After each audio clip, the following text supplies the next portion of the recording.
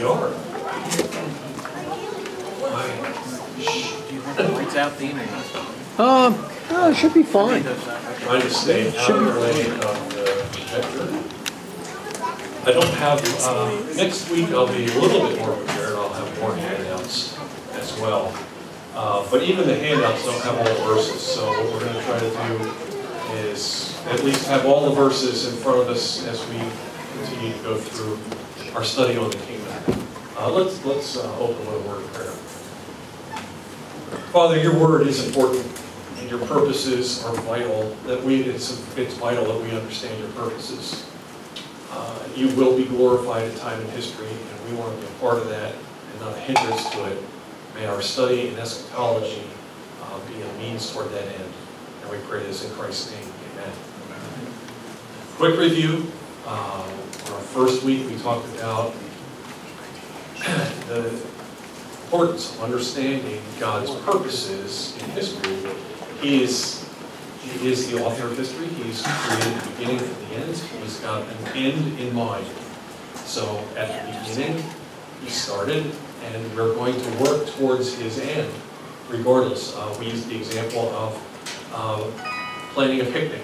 We decide that we're going to do a picnic, and that purpose more or less predestines phone calls, visits to the supermarket and the grocery store, so that we will find ourselves on the day of the picnic prepared to have our picnic.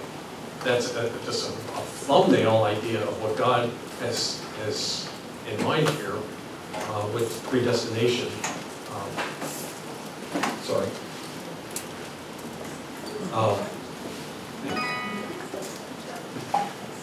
God has predestined that his Son's kingdom will be brought to fruition. But we need to understand that eschatology is a study of last things. There are many, many last things throughout history, but God's planned all of those things. Lots of things have beginnings and ends. Our lives, our sentences, our church services, all of it have beginnings and ends. So in a very real sense, history is nothing but a study of eschatology, and a study of last things, and a study of facts and how we got there. One of the most important things that we can understand is that one of the primary purposes in God's decrees is that Christ's kingdom will be consummated. And so we are working our way through a study of the kingdom of God as put forth by the International Church Council Project. They use a firm deny format in their articles to give us very little wiggle room. We affirm this, we deny that, so that there's no misunderstanding of what exactly it is that's being talked about. We went through the first two articles. I'll just back up here. First article last week that we talked about was the kingdom, and I'll just put this up here. Hopefully you brought your, if you had a handout. I will have more handouts next week. I concentrated on this and thought, oh, I'm done, and didn't actually print out additional handouts for today. We went through the article, one that we're affirming that God is King of the universe. Jesus Christ, Jesus Christ's advent did not suspend God's, the triune God's sovereign rule, but there's always been a kingdom. It's always been God's kingdom. There will always be God's kingdom. We went through the verses one at a time on that. We went through Article 2, defining the kingdom, affirming that the kingdom of God can be talked about as the universal rule of Christ. It can be talked about as the special saving rule of Christ, the life, wisdom, holiness, power, and authority that Christ grants to his people, or the permeating influence of the Word and Spirit in the world, but denying that the term kingdom of God refers only to the providential rule and that Christ's rule and realm are limited to the church. Vital that we understand. It's very important. Christ, as Joel said in his sermon today, Christ is king of everyone, whether or not they recognize him. That's important. We did get into a little bit of a discussion last week about Satan's rule versus Satan's kingdom and Christ's kingdom. Well, yeah, Christ rules all. Satan is a usurper. He's in rebellion with many millions of people in rebellion against Christ's rule. But with the advent of Christ and his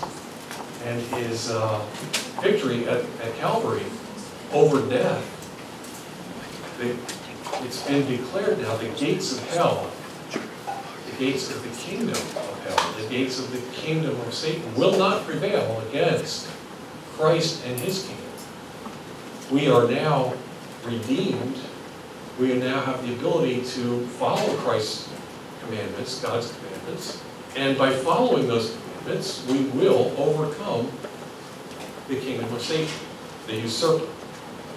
So that's where we left things last week, and so let's start with article number 3.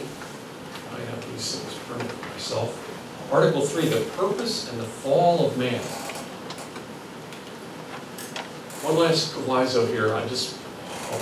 We're going through this with a fine-tooth comb because of the importance of understanding God's purpose in the kingdom. So we're gonna hammer every verse that the International Church Council Project put out in support of these various articles.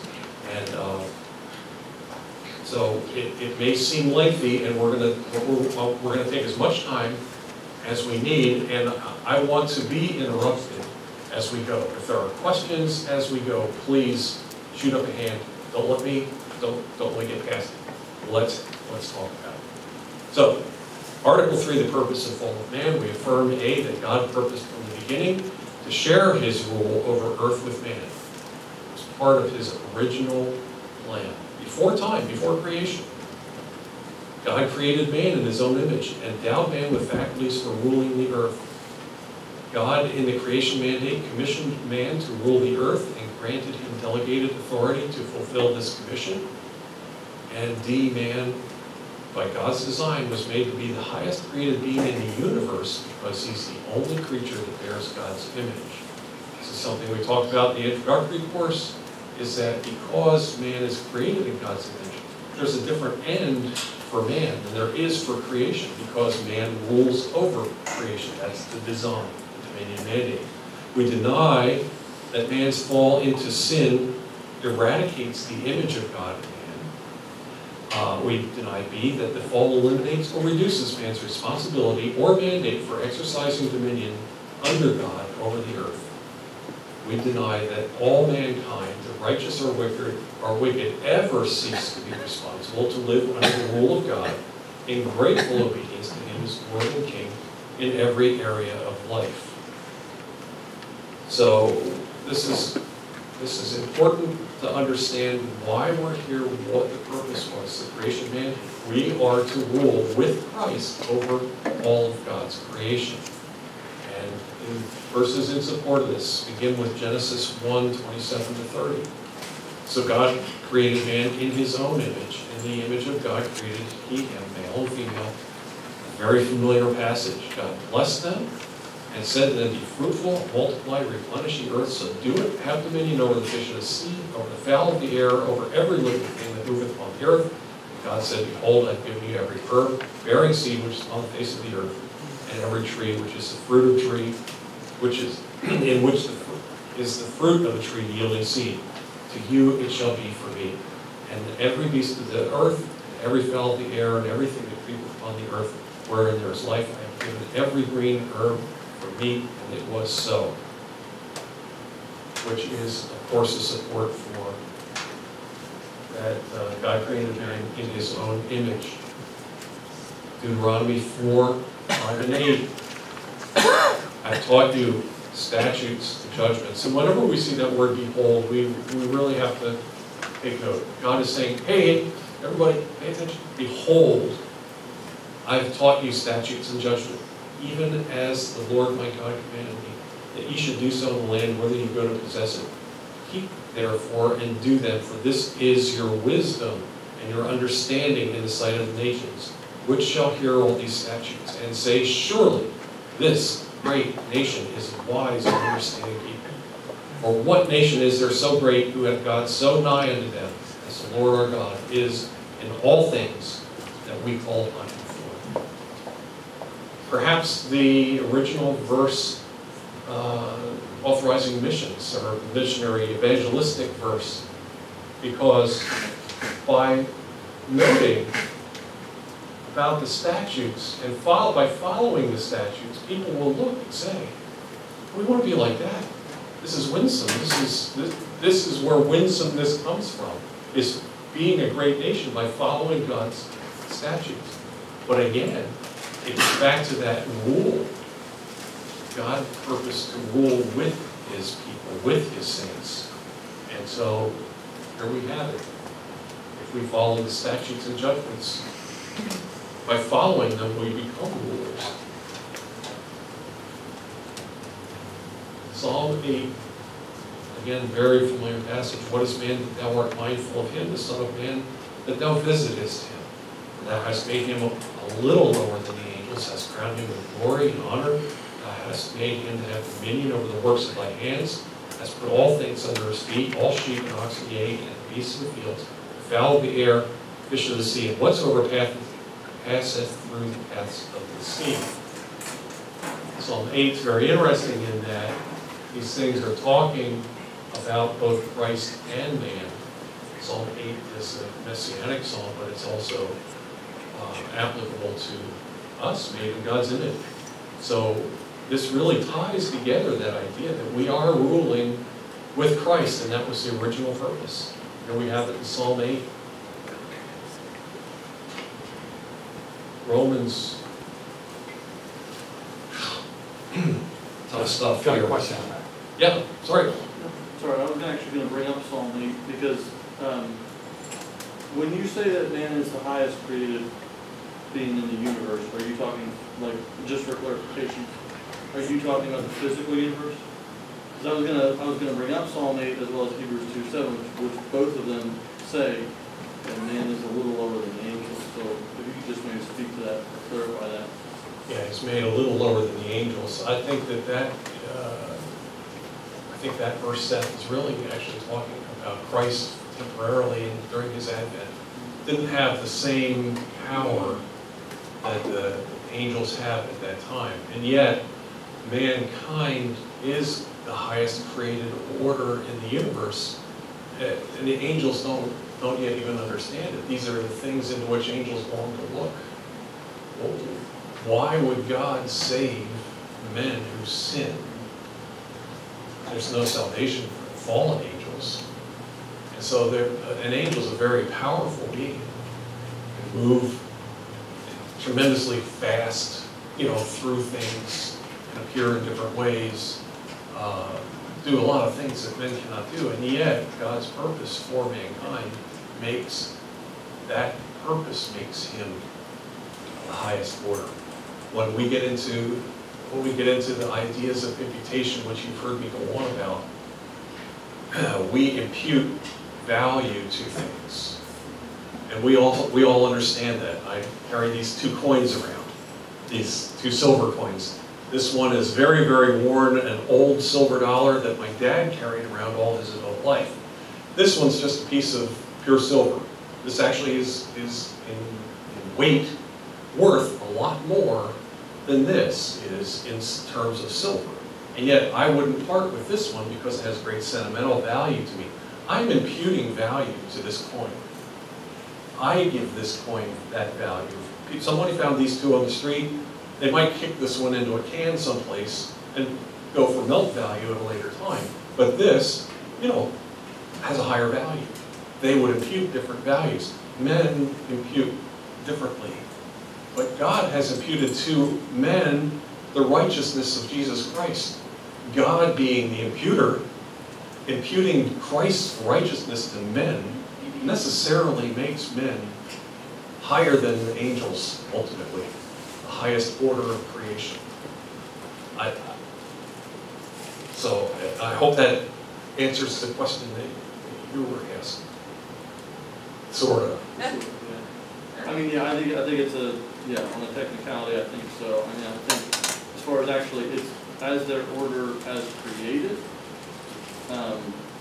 initial creation without imputation of Christ's righteousness to man, I wouldn't necessarily agree with that. Except I that don't have a problem with what you're saying as far as, I mean, having imputed to man the same seat and being the heir of all things. In that sense, I don't have a problem with that. But yeah, I mean, so it's a matter of semantics, I suppose. in a sense. And what time you look at it. And what time you look at it, but then also what was God's purpose from the beginning. And at the beginning, that was always the purpose. So I don't know how to really get around it. We did talk about in the first week this idea that history is important. It's not unimportant what happens from the beginning to the end. And I used that example of how I kind of flippantly said, somebody asked me, how long have you been a Christian? And I said, oh, since before the foundations of the earth. Well, yeah, God had that initial purpose in mind. But it's important that I only became a Christian when I was 40. It's important that I lived as a pagan and that I recognize that and repent of that. I can't just flippantly say, well, I've always been a Christian, so I don't really have to worry about it. No. What actually happens in time is important. And that's, I think, where you're getting at. Yeah, History, it does have an importance, and we have to take a look at history and say, what's God doing here, and how is He using this time and this event to further His purposes? But I think when we take the statement that man is created as the highest order of the universe, we have to take the big global view from the beginning. Answer. Okay. All right. Romans here we get into some wrath. The wrath of God revealed from heaven against all ungodliness and unrighteousness of men who hold the truth in unrighteousness. Seth, I'll always be beholden to you for your teaching about Cambodia, how you went there and said, you know, we're not starting with trying to prove God. We're starting with the point that you guys understand this, but you are suppressing this truth in unrighteousness. Whenever I read that, I think of that Sunday school lesson. Because that which may be known of God is manifest in them, for God hath showed it to them. For the invisible things of Him from the creation of the world are clearly seen, being understood by things that are made, even His eternal power and Godhead, so that they are without excuse. Because that when they knew God, they glorified Him not as God, neither were thankful, but became vain in their imaginations, and their foolish heart was darkened. Professing themselves to be wise, they became fools and changed the glory of the uncorruptible God into an image made like to corruptible man, and to birds and four-footed beasts and creeping things. Wherefore God also gave them up to uncleanness through the lusts of their own hearts, to dishonor in their own bodies between themselves. Wherefore God also gave them up to uncleanness through the lust of their own hearts, to dishonor their own bodies between themselves, and changed the truth of God into a lie, and worshipped and served the creature more than the Creator, who is blessed forever. Amen. So here we have a verse talking about the idea that men cannot escape, that men, regardless of whether or not they recognize Him, they are responsible to live under the rule of God in grateful obedience to Him, as we had in the right here in that statement. It's pretty clear that no one can escape. No one gets past. I don't believe in God. Well, it doesn't matter. God's still there. So Romans 2, 6 to 12, who will render to every man according to his deeds, to them who by patient continuance in well-doing seek for glory and honor, immortality, eternal life, but unto them that are contentious do not obey the truth, but obey unrighteousness, indignation and wrath, tribulation and anguish, on every soul of man that doeth evil, Jew first and also Gentile. Glory, honor, and peace to every man that worketh good, to the Jew first, also to the Gentile, for there is no respect of persons with God. For as many as have sinned without law shall also perish without law. As many as have sinned in the law shall be judged by the law. Same point. Everybody's responsible to obey the law. Point being, too, that it doesn't matter if you're Jewish, doesn't matter if you're Gentile.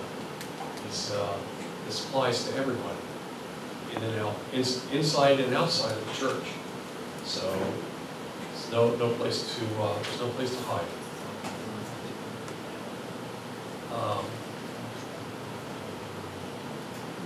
Philippians 2, 9-11, 9 through 11, wherefore God highly exalted him and gave him a name which is above every name.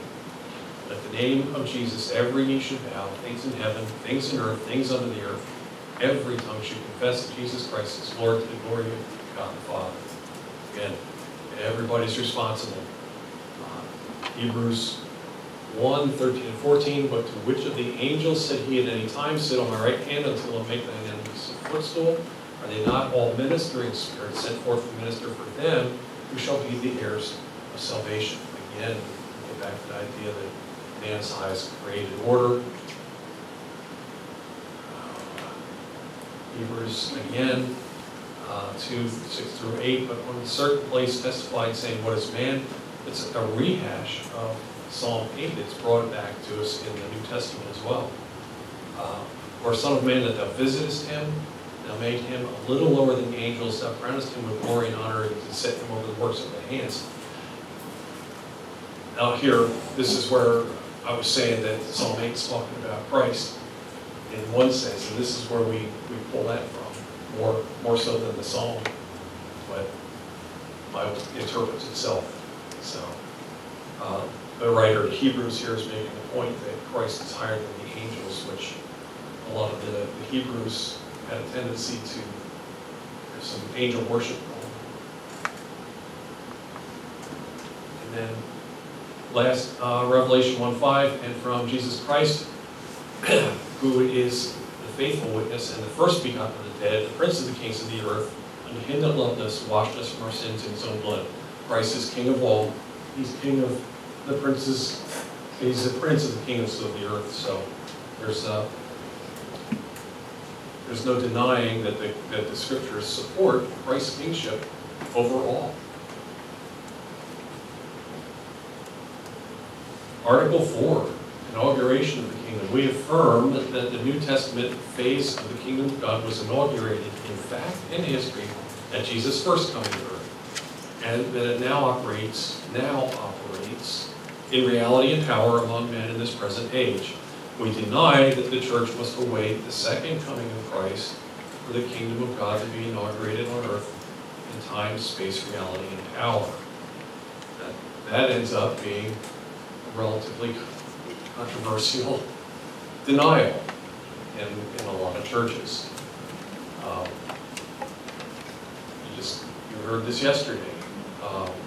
Beth was out with an old acquaintance, and somebody was telling her that, well, Christ isn't king yet. Well, yeah, he's king. He controls everybody. Satan's the king. Satan's the king now. That whole dualism thing. But the kingdom, the New Testament phase of the kingdom, started, yes. Where did that come from, that thought that Satan is king now? When did that start? Was that always a prevalent thought? Certainly in the dispensational and the premillennial types of churches, they're pulling it from New Testament. I don't know about Old Testament thinking on Satan ruling. I believe that God was. So you can go back as far as the early church. I mean, that's what some of the earliest Gnostics believed, that only the spirit was of God and all the flesh was of the devil, that he ruled all things fleshly and earthly, and it was actually almost a good thing if you wanted to off yourself, because it would release you in the spirit. I think that's some of the roots of that concept, that everything in the world is the devil's and is evil. Well, that's the dualism of Hellenism, the Greek thought of dualism, that flesh and creation and material is evil, and only the spiritual, which derives from the Platonic ideas, going all the way back to Plato, that forms are the only pure anything. The forms are the thoughts, they're the ideals, they're the idea.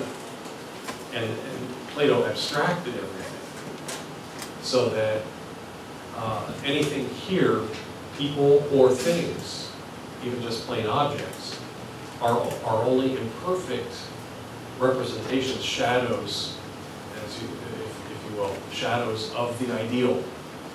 And so that we can only attain to perfection in spiritual form. And I didn't mean to imply that only premillennial thought, because there was premillennial thought even early on, 3rd or 4th century. We had some premillennial teaching that was more or less overridden by creeds as the creeds were developed. But I don't know about Old Testament thinking on Satan being the ruler of this world. I can't recall any. Joel, are you aware of Satan kingdom? You're talking Old Testament? Or? Old Testament. Yeah, Satan really is not talked about that much in the Old Testament, really. It seems like in the modern era, to answer the question and to address it, with our emphasis showing, if not obsession, I guess I should say with emphasis on Revelation, book of Revelation, Satan is so active in that book that it seems like we couldn't help but get books like Satan is Alive and Well on Planet Earth, that type of a thing. It seems to me we had sort of a combination of a dropping out of society at one point, and an obsession with what's going to happen in this great drama that we have nothing to do with. And that, that was explained to me that way a lot of times. There's this great drama going on in heaven, it's going to happen later on. It's really had nothing to do with you right now. And at that point then, what's happening now? Well, Jesus is going to act and overcome Satan, but in the book of Revelation, and then that's later. It's definitely not now. Well, who's that leading charge now? And it seems like that's a emphasis by some, at least, who have the skill in selling books. I believe there's a lot of people who don't really quite believe it that way, but the books seem to get sold on that point right there. There's this grand thing that's going to happen towards the end that we'll observe sort of from a distance, so we're not involved in it. We also have Jim. I believe the root of the error lies in Gnosticism, but dispensationalism makes it much easier to fall into Gnosticism. It's systematized. Yeah. There's also there's this idea from Matthew that no, it's in John when Christ talks about my kingdom was of this world. When he was with Pilate. That tends to lend to it, but we also have the prince of the power of the air, and that Satan was given a certain authority here. Not authority, wrong word. He's given a certain power. Yeah. And his deceptions are quite real. Martin Luther was quite correct until on earth is not his equal. Satan's a pretty bright guy, pretty powerful, but not omnipotent, not omniscient, not omnipresent, none of the omnis. I always think of your story, that omniscient versus oh, you mean omnipresent. For later, I'm sorry. Yes? Didn't Christ say the kingdom of God is within you? The kingdom of God is within us. Right, He in did say other words, yeah, so it would be, the kingdom of God is here. the kingdom of God, Christ is building the kingdom through the people Right. that he has here. We've been recruited by Christ into his army, into his kingdom. If we're in his army, if we believe that he's the Lord, then we are in his army. We are his subjects. And the only way we can do that is if the Holy Spirit has changed us and changed our values, changed our imputations. We impute more value now to the things of God than we impute to the things of this world. And so, there's a very real sense the kingdom is in us. But it's not only in us. The kingdom is here because we're here. His recruits are here, his army is here, and we are overcoming the fruits of darkness, so to speak, with the fruits of light, with the fruits of the kingdom. So, it's, there's a very real battle going on. It's what we talk about every Sunday. It's about the fight. We're fighting the civil government who has arrogated and usurped authority unto itself, that it has no legitimate claim on it. We're fighting the abortion movement. Now we're going to be fighting the homosexual movement. And we'll be fighting the next movement that the civil government decides that they're going to redefine in favor of and permit. Well, the government permission of these things is no more legitimate than anybody walking down the street saying that, well, I can murder someone. Well, says who? Says who is the big deal. What's right, what's wrong? It says who. We have to go to the Bible for these things. So, as we go to the Bible, we will spread the kingdom. That's the point of our studying here, what the kingdom is to look like. It's to look like something real here and now, and not just live in our minds in complete abstraction. That gets into that idea, that Greek thought of only the spiritual is the good. We have to put it into practice and put action to it. And that's what our study here is about, the kingdom. It's making it real.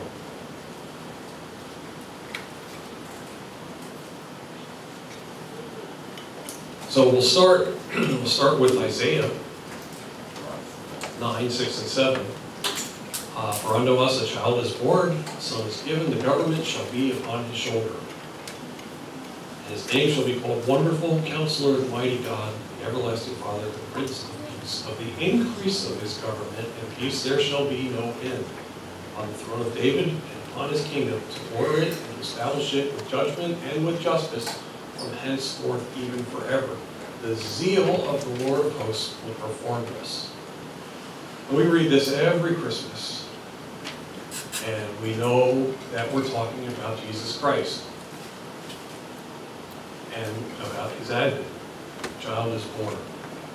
But do we ever really think about the importance of the rest of this verse? The government shall be upon his shoulder. The government of what? The government of everything. The government of us as individuals. The government of the church. The government of the civil sphere. It's all on his shoulders. What does that mean? That means that all the government is supposed to conform to his law and his precept. That's what government is.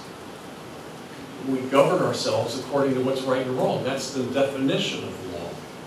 So God has given us his law, and it's going to be on Christ's shoulders.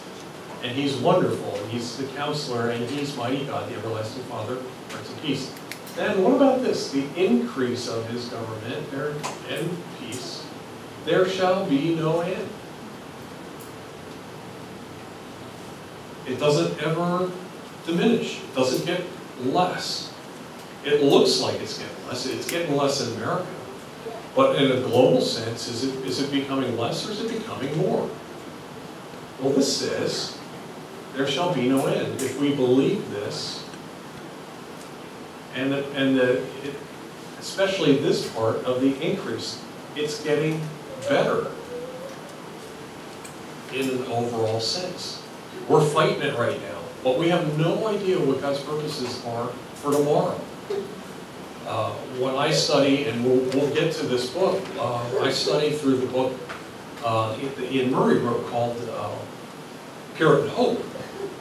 The hope that the Puritans had was all about revival. It's an astonishing couple of chapters in that book where he talks about the absolute universal derision that Christianity was held in England in the 1730s. Visitors from France to England would note that the only time anybody brought up Christianity, the Bible, or God was to laugh about it. It was a joke and everybody knew it. Everybody understood that Christianity was a fiction. God poured out on England and Scotland and in America at that very time, starting in the mid-1730s and into the mid-1740s, an astonishing revival to the point where in 1730, everybody just laughed about it and understood it was a joke. 10 years later, there were 20,000 people standing in a field in the rain to hear preachers. People were hanging out of church windows. People had been hanging out our windows here just to catch a couple of words out of the scripture and some application. An astonishing revival from a time of astonishing apostasy. We don't know if we're not on the verge of that with these recent rulings, with what's going on. We look around at house churches, at little churches like this. Nobody knows we exist. Nobody knows about us. Joel and Seth and Ryan visited a conference in, or was it Tucson or Phoenix, some months ago, and they ran into dozens of guys who have churches just like ours that nobody knows about. God is preparing hearts, and we never know. We never know what His remnant is. So we have to think about the increase of His government and His kingdom as ongoing, because the Bible promises that. I'm not watching my time. Thank you. Boy, we got a lot to go through on this.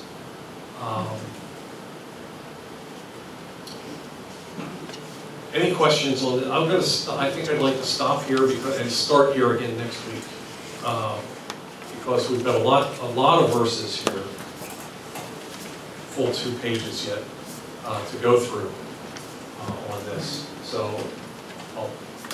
any questions, comments, discussion to any fights, any arguments? Just give me one good. Anything, anybody. Yeah, oh, thank you, Sid. I knew it. Not a fight, but a question. In a culture that is strongly influenced by the EPA and everybody who wants to save the planet, and we're talking about a dominion mandate ruling over this world. The EPA sets out regulations. The City of Wales people talk about recycling and all these practical ways of doing that. Practically speaking, what does it mean for us to take dominion over the world? It's stewardship. It's a stewardship issue. We are to use the tools and the resources that God has given us on this planet to develop godly institutions, godly families, godly civil government, and in a sense beautify and create, but to God's glory and towards the ends of his kingdom instead of our own glory, our own profit. He'll profit us as we go. We have those promises in Deuteronomy. It always thrills me when I read in Deuteronomy 28 that his blessings will overtake us. I just love that term, where his blessings will overtake us if we only obey his commands. The idea that he has to chase us with blessings, it just fascinates me. What does that mean about how we live in this life? How we're running away from his blessings, even when we're following his precepts. That we do have rebellious and stubborn and stiff-necked hearts that he has to chase us down with blessings. But yeah, there is godly stewardship, godly environmentalism. It's been pointed out that the least of the commandments, is that, at least as far as the rabbis were concerned, was if you come across a bird's nest that has fallen out of its nest, what do you do with that? And you pick that nest up and you restore it. You can have the eggs, but you still restore the nest to the bird. That's an environmentalistic, it's a preservation of the species kind of command. That was considered the least of the commandments, but yet, by the rabbis. And yet, that very commandment also carries with it the same promise as obey your mother and father, so that your days may be long in the land. On the least of the commandments. So you bookend the commandments with that your days may be long in the land. They're all pretty important. So it's out there. So things like taming animals that a lot of environmentalists would say humans should never try to control animals. Yeah. That's not out of line, scripturally speaking. It's not out of line. There's some interesting ideas, however, as depending upon how far you go with your post-millennial thought. There's the idea that as we begin to truly follow all the commands, and as the world conforms itself to God's commands, that the promises in Isaiah 65 will actually come to pass. That the lion will lie down with the lamb, and that they'll actually eat straw, or they'll eat grass, and not be carnivores anymore. We were given meat and cultivation of animals after Noah, after the flood, but it wasn't always so. At the beginning, we just read that the herbs were given to us as food. So as we more and more and more conform in this life to God's commands, it may very well be that God is promising us that nature itself will be redeemed and changed. And so there may be change there as well in cultivation of animals, and for what purpose? Bless you. Oh, okay.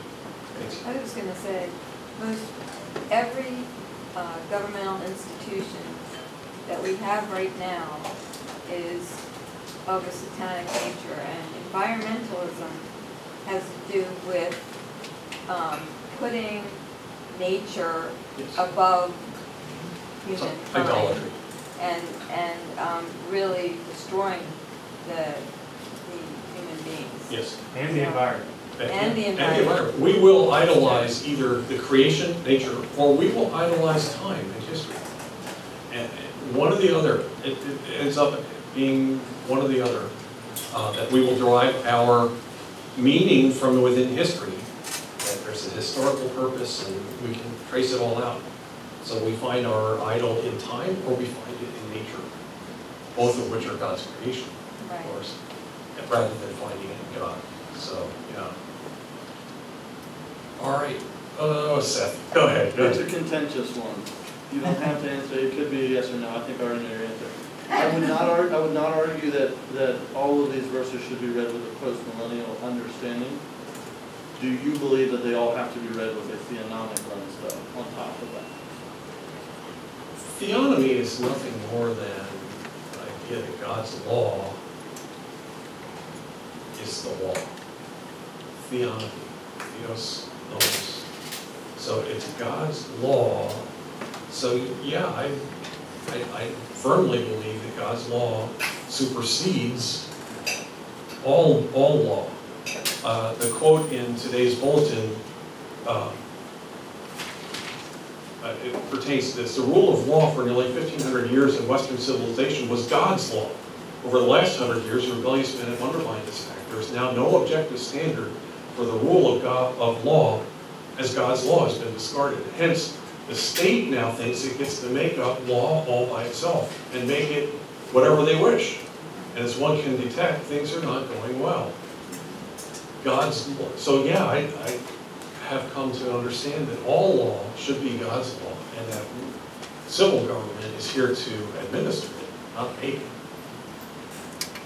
We're here as dads and moms and families to administer God's law. We're not to make it up any more than the church is. So yeah, everything, I do try to read everything through the economic lens. Is that contentious? Oh, no, I mean, that would be, I think that's some of the differences out there. Is I can read these passages very clearly with a postmillennial lens that doesn't take me to all of the same places because of a more lowercase t theonomic view than, no, that's why I asked. Yeah, okay. I think it's helpful to distinguish. Personally. Okay. Thank you. All right, let's pray and we'll Father, we thank you for the time that you've given us and this fellowship. We thank you for this teaching time. Pray that the words that we speak here and teach here and discuss here are in conformity to your thoughts and your words. Pray that as we swerve outside of that, that you would discard those things and make them very clearly not of you. We pray, too, that you would dismiss us with your blessing, and that your blessings would overtake us in the coming week. And we thank you for that, in Christ's name.